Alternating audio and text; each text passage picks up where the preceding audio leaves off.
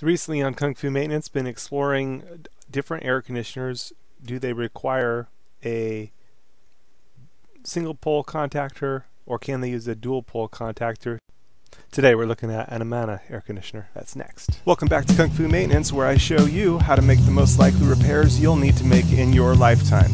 If you'd like to get the latest videos, subscribe and then hit the little bell icon right at the subscribe button and it'll notify you of any new videos when they're released for you.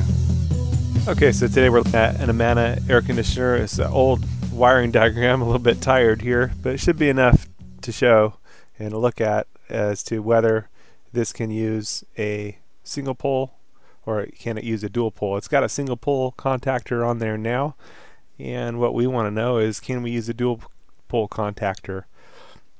Some units have a crankcase heater that uses a constant power source, and a lot of times that's why one side of the contactor will have, you know, constant a shunt.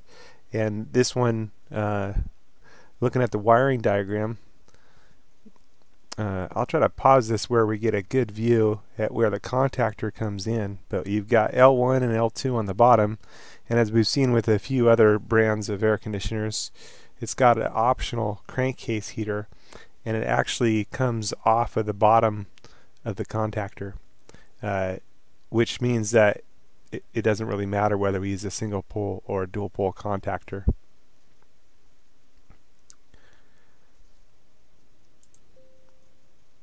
Most times it's better, if you're not sure, to always replace like parts for like parts, but you know, if you can research it and look at your particular wiring diagram, each air condition is different, even among the same brand sometimes is different, so you've got to look carefully at what you're looking at for the wiring diagram.